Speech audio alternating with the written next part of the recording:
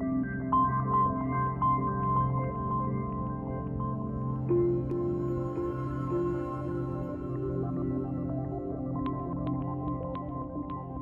everyone again.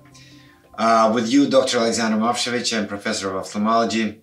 Some of you might listen to my previous lectures. Today, one will be about the instrumentation which we use for newest procedure for changing color of the eyes called keratopigmentation. The procedure is performed on this laser which is in front of you. This laser called VisuMax. It's produced in Germany by the company Zeiss.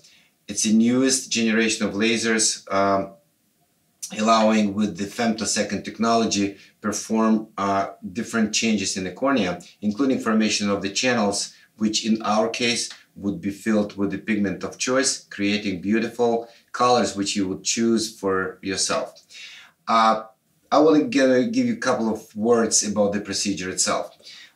The procedure done under microscope, which you can see here, and it's actually done by the laser located in this part of the microscope.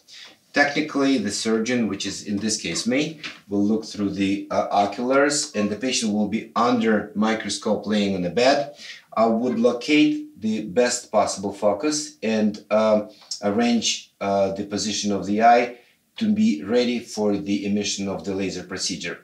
At this point, my co-worker will activate the laser, and in energy will create the channel necessary for the injection of the dye. That would be the next part of the procedure. After that, we will allow the patient sit up and see himself in the mirror.